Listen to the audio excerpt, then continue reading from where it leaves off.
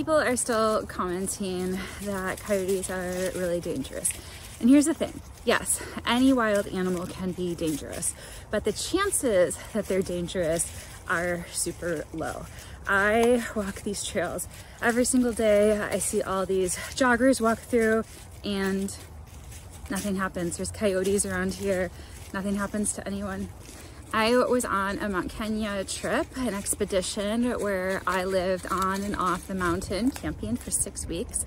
So essentially we lived alongside hyena, buffalo, elephants, leopards, and we never even saw them. We heard them, we got them on our camera traps, but we never saw them.